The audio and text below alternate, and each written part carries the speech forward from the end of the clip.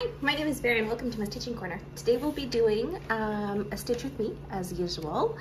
So this is the Vintage Summer Garden bookshelf, artwork by Aimee Stewart, charted by Heaven and Earth Designs. This is the regular chart, regular everything.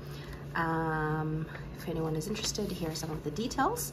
If you haven't seen this before, I'm working in this corner right now, so kind of like working towards the first shelf and sort of in this pattern.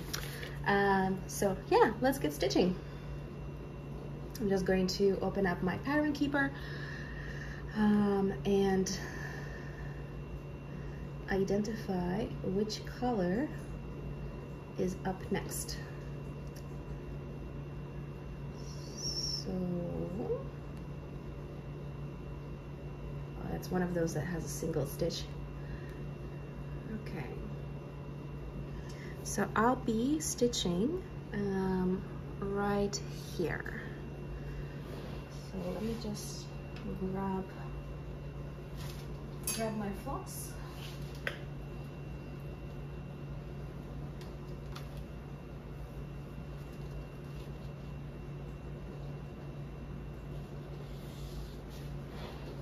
So we're having a rainy day today and it's kind of like dreary and foggy, and now that it's the summer, not the winter, we have to pull out our dehumidifier in order to collect all that moisture that's out there in the air.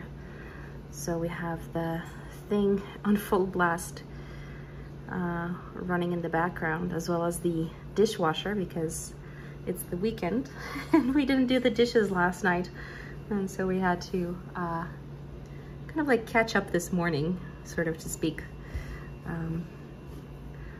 So things kind of like start on a clean beginning for the weekend.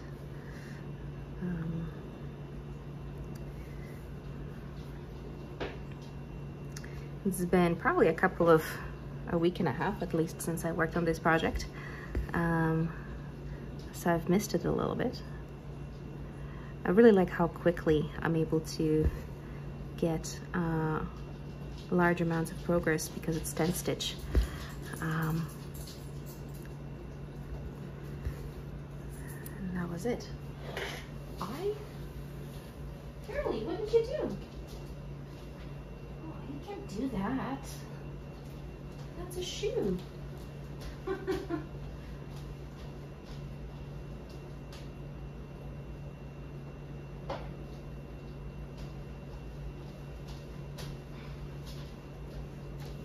There you go, sorry about that.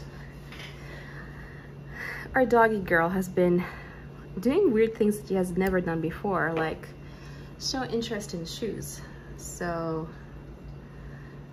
it probably stinks real good, but not very good from behavior perspective. Okay, so I think there's a couple of stitches in this area, but I just need to make sure that I'm counting it all right. There's a whole bunch of those a little bit upper here above the shelf, so I'm not sure if that translates in the camera, but this little blue, that's the shelf base. And so I kind of want to stop at the shelf base so I can kind of like work with those almost ribbon-like pattern. All right, so let me just do some counting because those are in the middle of nowhere kind of stitches. So this is the corner, and so I need 1, 2, 3, 4 on the 5th and on the 4th. So 1, 2, 3, 4 on the 5th, 1, 2, 3 on the 4th.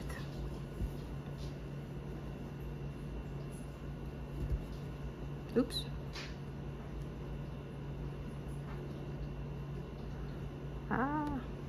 That's not right. Oh no, I got stuck. Okay, what do I do now?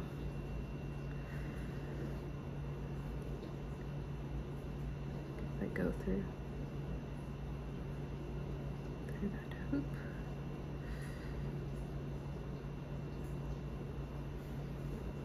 There you go.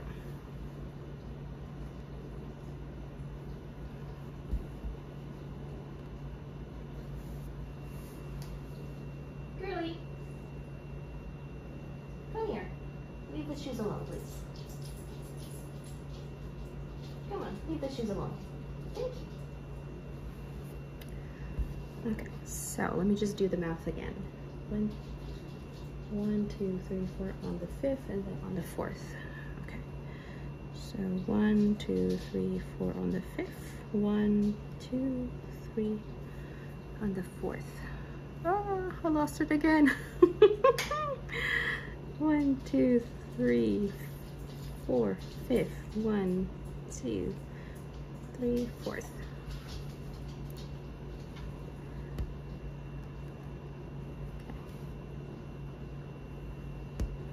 I forgot to grab my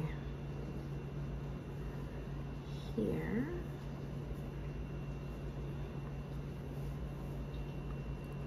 One, 2, 3, 4, 5. 1, 2, 3, 4.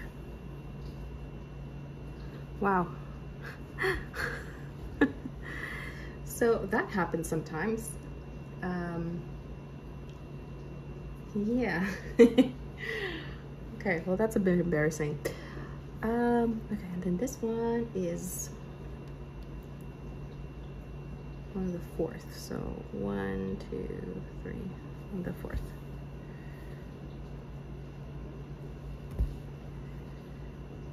Okay.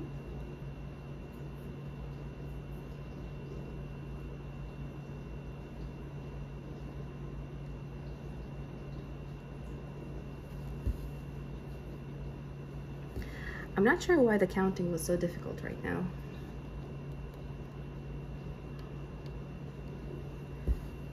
It was almost a one-of-a-kind type of a struggle.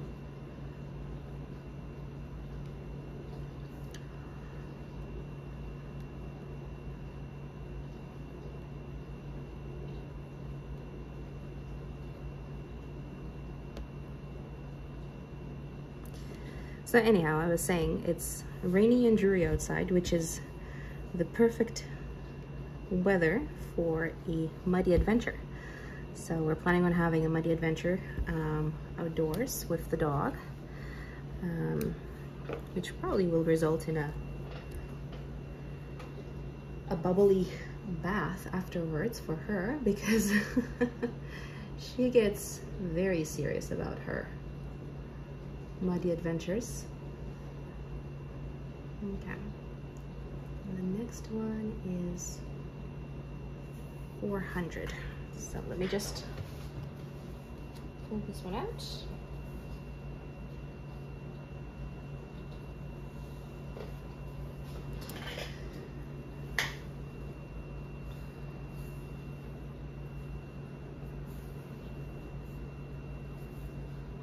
So I finally found my needle threader. It was buried up with all of my needle graveyard.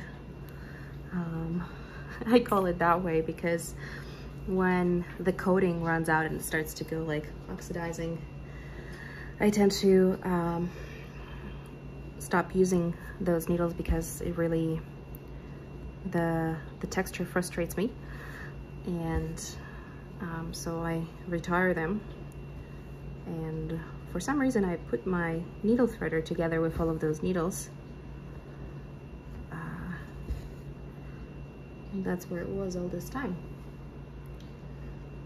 I was doing a little bit of a clear out of my needle section today because I needed to, I was thinking about dividing my needles that are on the go between the different sizes, because right now they're just kind of like floating up, and I roughly know what it is because I can compare them.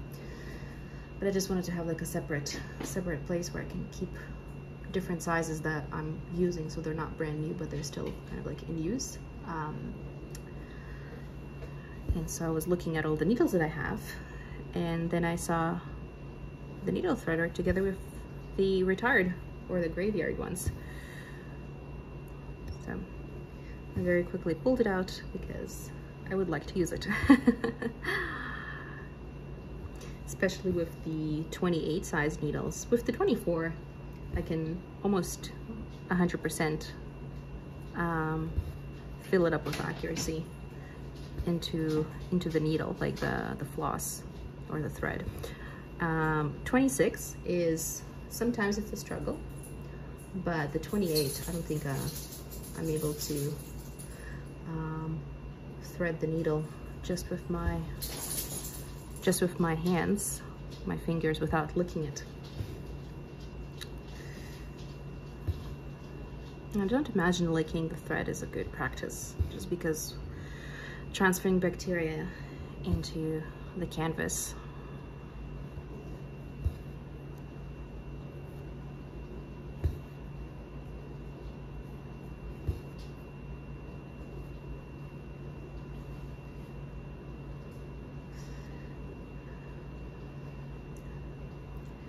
So I think the default color that Pattern Keeper is using for highlighted symbols is green, if I'm not mistaken. But it depends on what color I'm stitching, or like the majority of what I'm stitching. I change it up so it is a bit easier to see it. So I think because I was stitching here a lot at the beginning, the green on green, I couldn't really see probably as well of the stitched up green versus the selected green. So I changed it to like this neon pink, like magenta. And now it's actually a little bit more challenging to find those magentas up in this area because of the red flowers. Hey girlie, can you please leave the shoes alone? Thank you. Come on over here. Come on over here on the carpet. That's really good. That's a really good girl. Yeah. Yeah, that's okay. It's alright, I'm not mad with you. I just want you to stop it, okay? Go on the carpet, please. Can you go on the carpet? Can you go on the carpet? Good girl. Go on the carpet. Hold away. So my aim with her is to just redirect her from what she's doing, and hopefully with enough redirections, she's going to kind of like, not necessarily memorize, but it just internalize that whenever she does something, I end up calling her and she doesn't get to keep on doing it.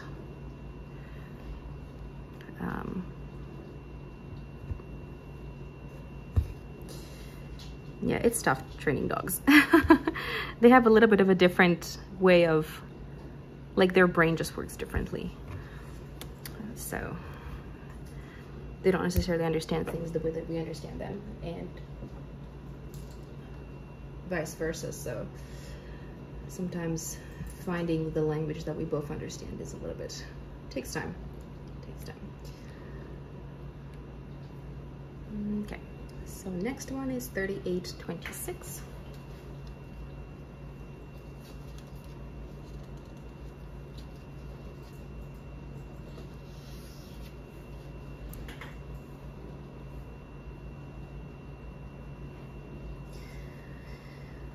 So I have to tell you something. I have been focusing on a very limited number of projects this month, on top of my full coverages, Heaven and Earth's designs.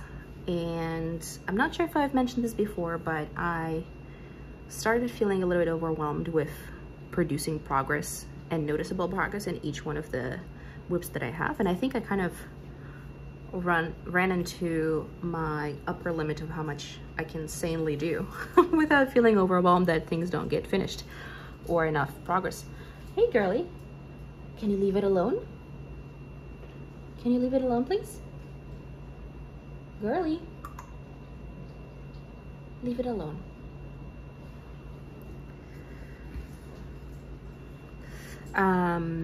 I think I had around the eight to 9 projects, and some of them were Heaven and Earth design. So those are, I have 3 of them.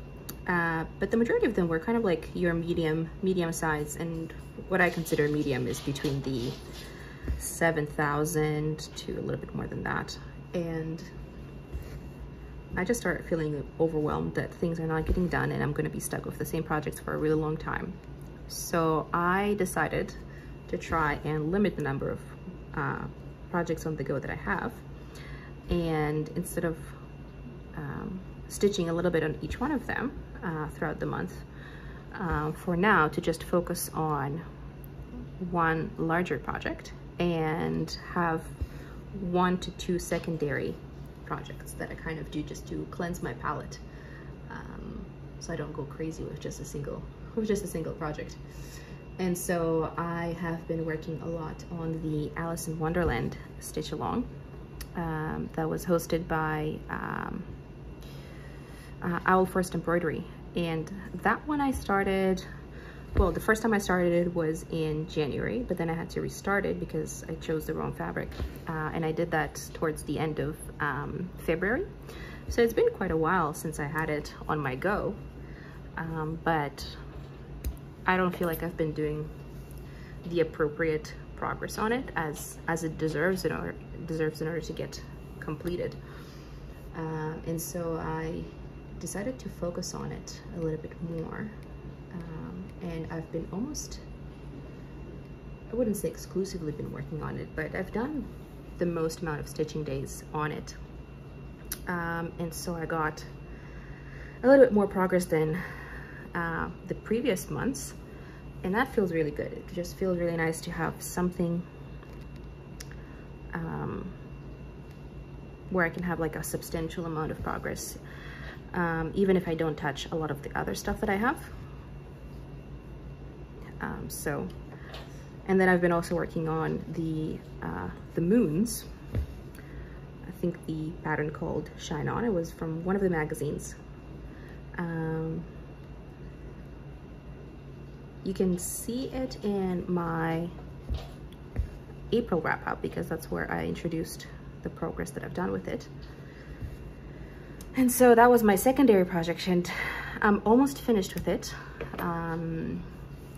So that feels very nice because then I could just tick the box off and move on to other projects that I have. And yeah, so that's what I've been doing on top of the full coverages that I have, because those just need to be stitched on. Like, time has to be invested on them, because otherwise they're not gonna happen. So let me just pick up the next color.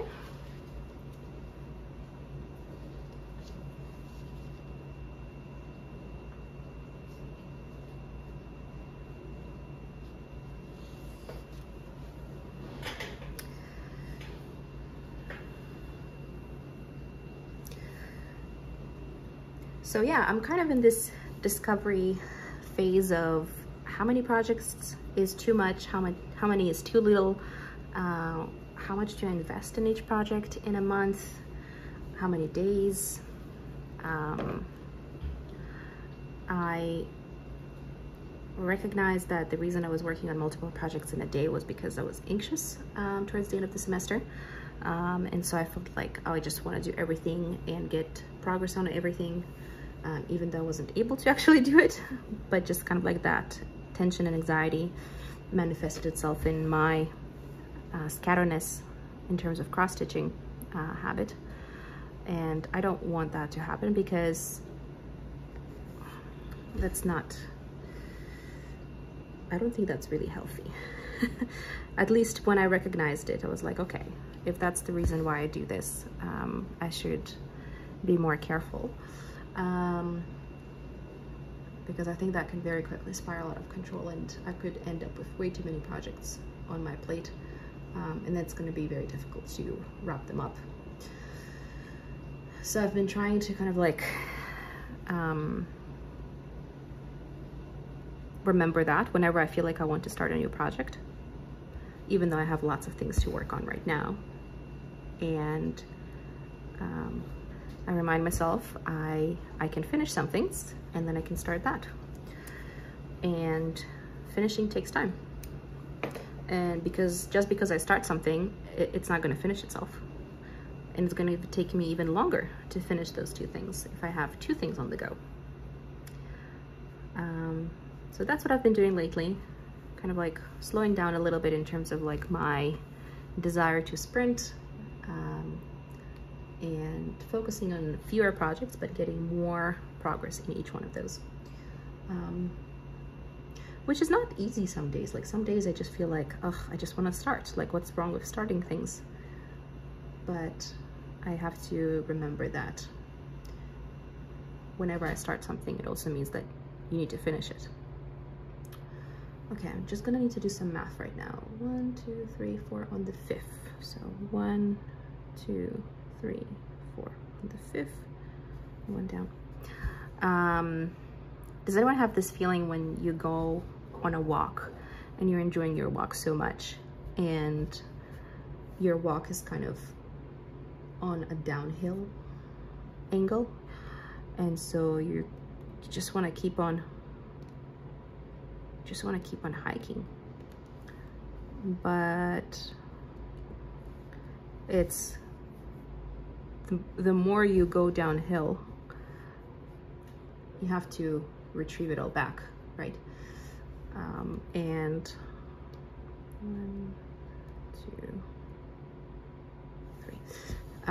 And so, yeah, like pace yourself. Everything you pass through, you have to pass through again. In walks, unless someone picks you up at the end.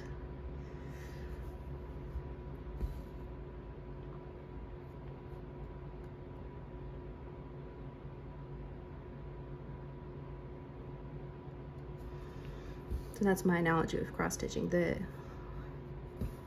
more you start, like, you have just things to finish. And of course, some people just love the act of stitching.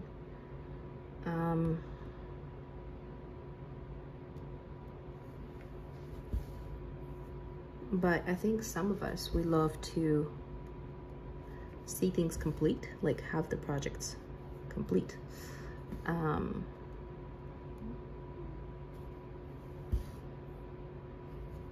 Yeah, I'm not sure where I'm going with this, but maybe in the future I'll have my thoughts formulated a little bit better and I can make more sense of them. It's more something that I'm discovering for myself right now, and the importance of knowing how I function and what makes me feel comfortable.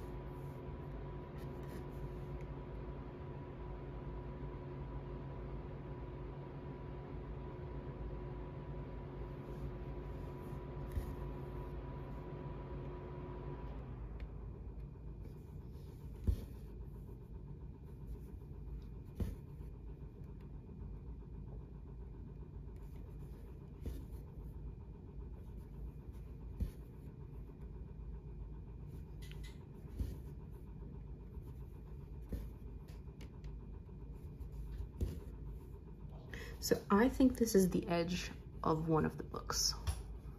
It's very flat, straight. So I think that's the edge of one of the books. I'm very near to starting stitching the actual books. So far it's just flowers and background, which is also very nice. I really like how it's turning out. The detail, it's not the sharpest, but it's there. And the amount of colors that exist make it feel like there's a lot of stuff going on.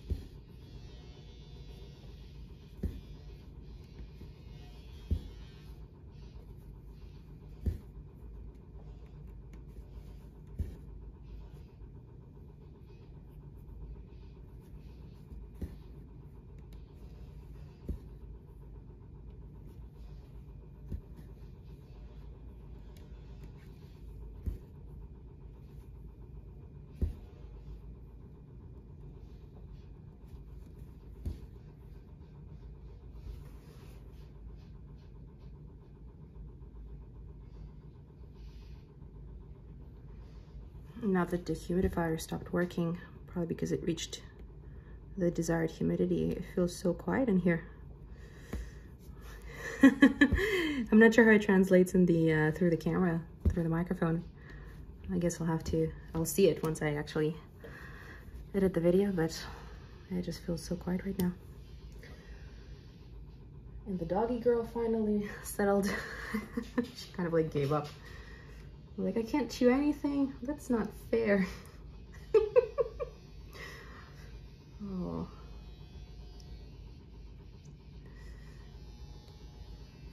Ooh, we're gonna do some blue right now. So those purple flowers, the way that they achieve the shading is by having, sorry, I'm just picking up some floss,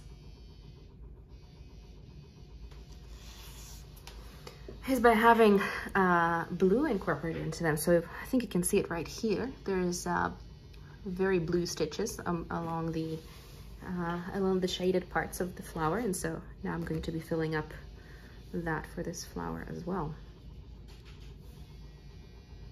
Yeah, it's like the little things that you don't necessarily think about until you actually start stitching them, and you start seeing things at a very slow speed. So you have time to think about what you're doing and how it appears and the colors that go into each section. I think that's a very meditative state of mind, because you're kind of like focusing on a small area for a long time, and you start noticing every single little bit that goes into that area. And there's the dehumidifier goes up again.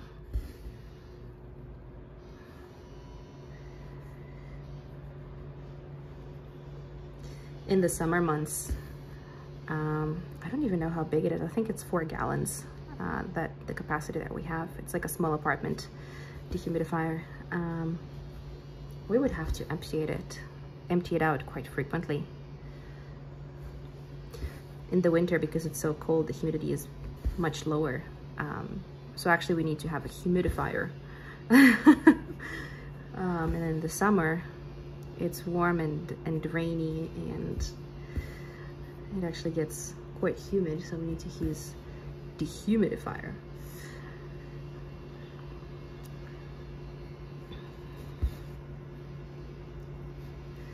So for those kind of things, we just, when we get them, we never throw the boxes out, because we know that we'll need those to pack things away for their seasonal usage.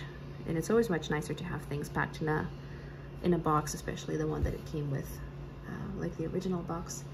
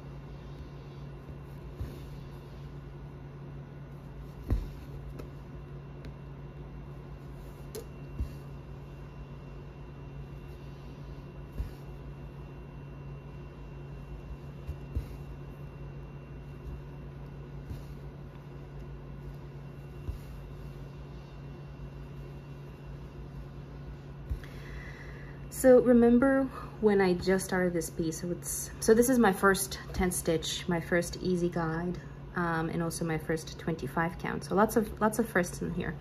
And for anyone who saw my very initial stitch with me's for this particular project, remember how much of a hard time I had with the visualization of the tent, the counting of the stitches in this easy guide And I mean, the size was less of a challenge for me, I think.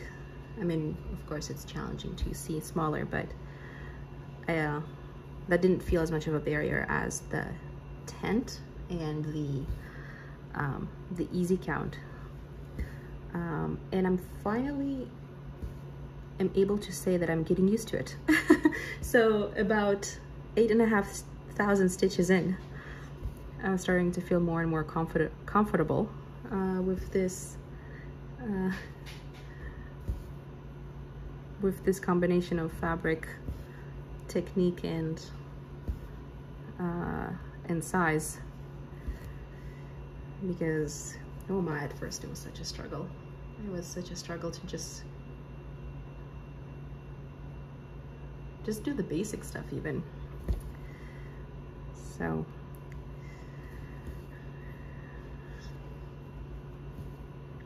if you're feeling like it's hard, it is. It is difficult.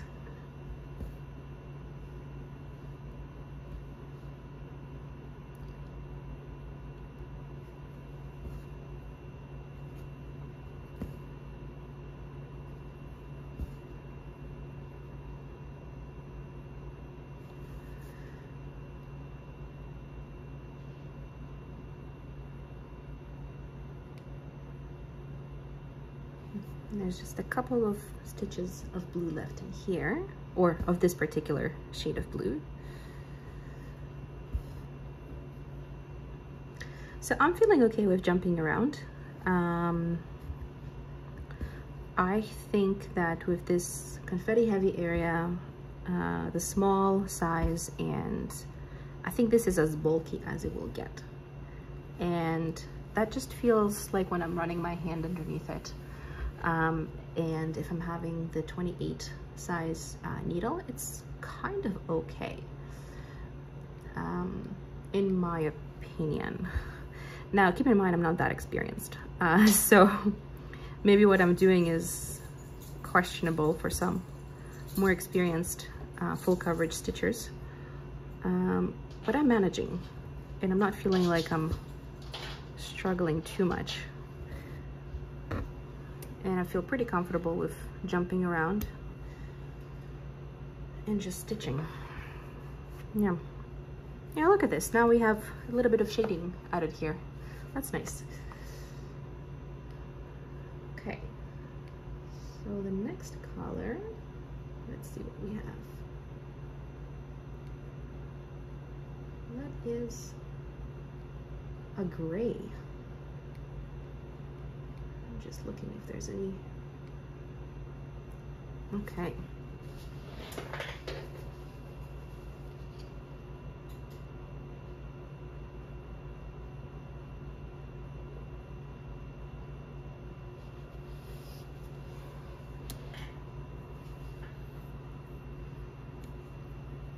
So I've mentioned in my stitch with me, my last stitch with me, which was the Sanctuary of Knowledge, that I have been pre-cutting my thread, my floss, to 80 centimeters. So I end up with 10 strands of 6 twisted within each one of the links. And I like that 40, well, when you fold it, it's 40 centimeters. But I like it because with this particular project, that's more than enough area to cover for me, and because I do cross country and I complete the thread before moving on to a different color, that's just enough for me to not get too bored, but still get enough stitches in. For anything that is a smaller count, i.e. larger stitches, then I can always just take 2 strands and not start with a loop start. And that just gives me a little bit more than what I would have had if I had a 50 centimeter. Anyhow, so I kind of find that as a nice, nice length to work with that is suitable for the different projects that I'm working on. So if anyone is interested, That's kind of what I've been doing lately.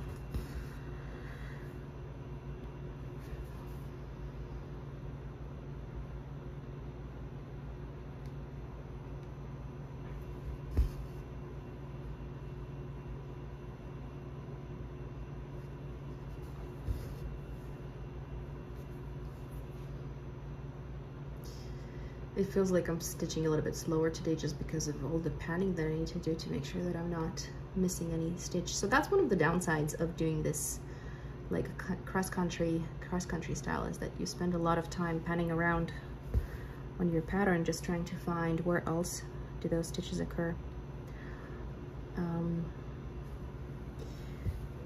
So that's kind of like choose and pick what you prefer, right?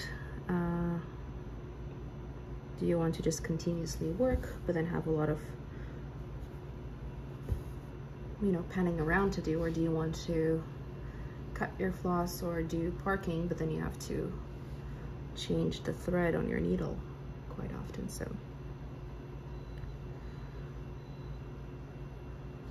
there isn't necessarily right or wrong, it's more what's your preference.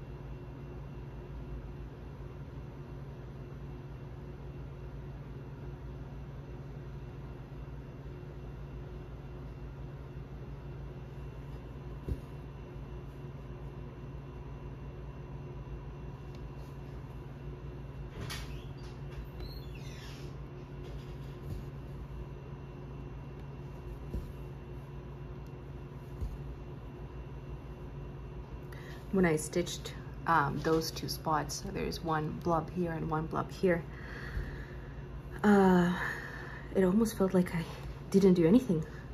Like, it's so subtle, such a light color, that I think it occurred maybe somewhere here or here, and there's so few of them that I had to continue. I had to continue in here as well, and yeah, once I stitched it, it felt like I haven't really done anything because I can barely see it.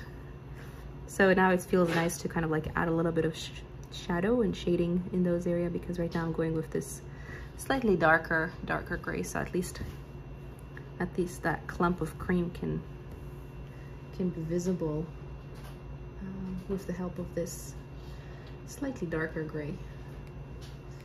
Okay.